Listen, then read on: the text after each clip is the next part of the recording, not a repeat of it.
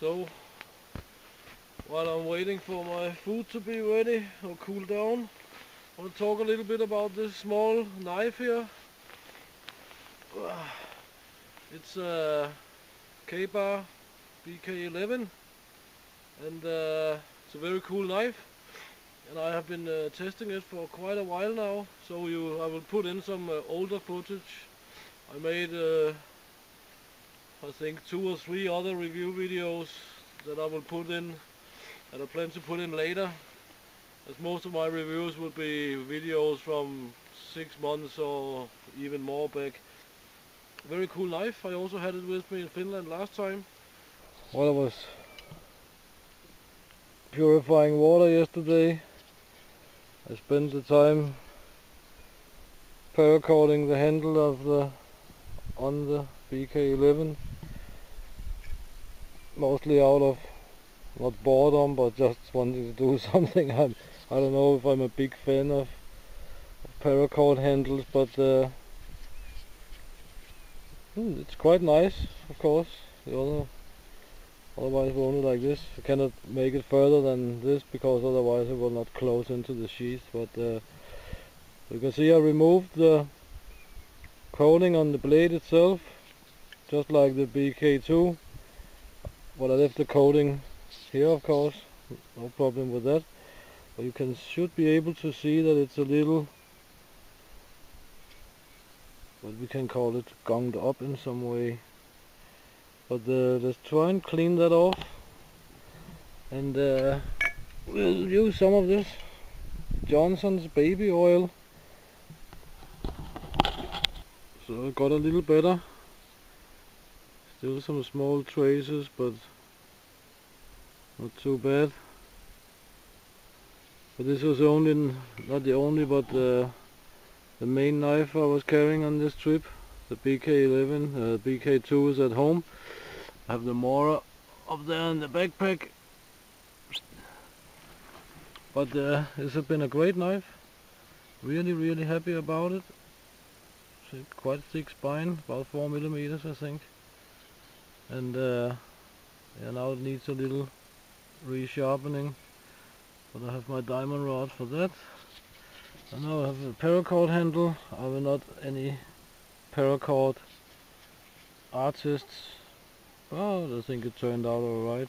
It's a little tricky handle, but anyway,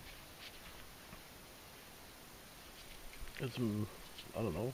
It was quite comfortable actually without, but because you don't do really heavy duty tasks with this anyway. But surely you can baton and stuff like that, and I'm very happy about it. As you can see here on the spine, there's some marks, and it actually looks like marks after the plasma cutter or whatever. So that's one of my theories of the K-bar coating policy, is that they save a lot of money on finishing. I don't know if you can see it, but there's also, I'll try and make a macro, but there's also some grinding marks on the blade itself, because as I said in another BK2 video, this coating, for me anyway, I don't see any purpose of it at all, other than it's irritating and saves money for K-bar.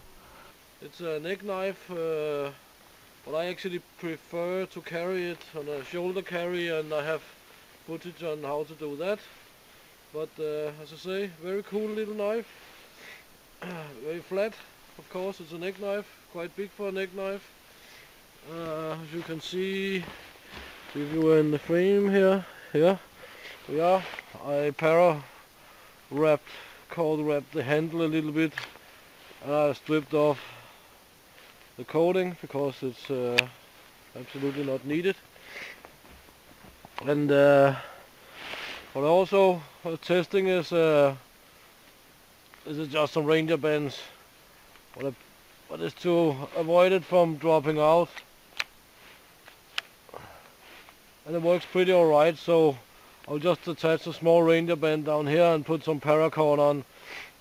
This is just for testing, it doesn't look that nice, but it works pretty fine. I mean, if you walk around with it, you know, that lots of things can get a hold on it, and you can also accidentally do like this and it will drop, and especially here in the winter, you don't want to drop your knife in the snow. You'll only find it next summer or something. But anyway, very nice little knife. Patriot NC1. CJ, my friend who actually put me onto this, it's an awesome knife. Really, really good knife. Handle is quite small, but I don't know if the paracord was actually necessary. I put it on in Finland last time just to do something, but I really, really, really like this knife a lot, and I used it for a lot of different stuff. In the car for cutting bread and for bushcrafting and this and that, and it does everything really great. And it's almost like the BK2. Of course it's much smaller and so on, but you just have the feeling that it's not gonna break on you in any way. It's of course also one piece of steel, but it's just a cool knife.